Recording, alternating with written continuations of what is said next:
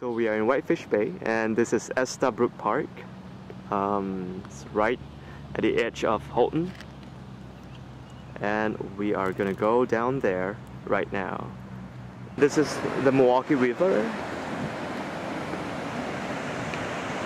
It's what they call the Tiny Falls.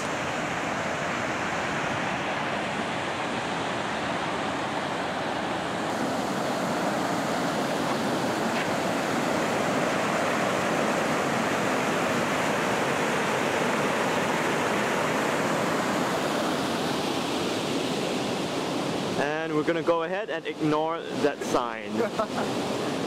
Going. And we are going down right through this hole. This is pretty much the only place in Wisconsin where you can find Devonian rocks easily exposed. And the fact is, Devonian rocks only exist in this part of Wisconsin, on the northeast shore of Milwaukee. So, as you can see, the rocks are really chock full of fossils.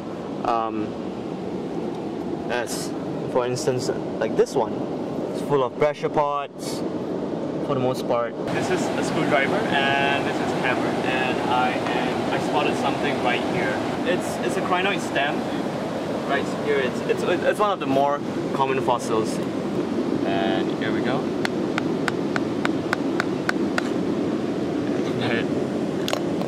There we have it. It is an extremely common fossil. It's got a stem and it's got the top. It's called sea lily, and it eats stuff in the water. So this one is unearthed, and for comparison, is it focused? Yeah, this is something that has been unearthed and cleaned. So that's what it looks like before and after. Yep, and a few other things I found. This is a bryozoan. It's a moss-ish plant under the water that used to grow. It's tiny, but there's a lot of them. Yep. I think that's all for now.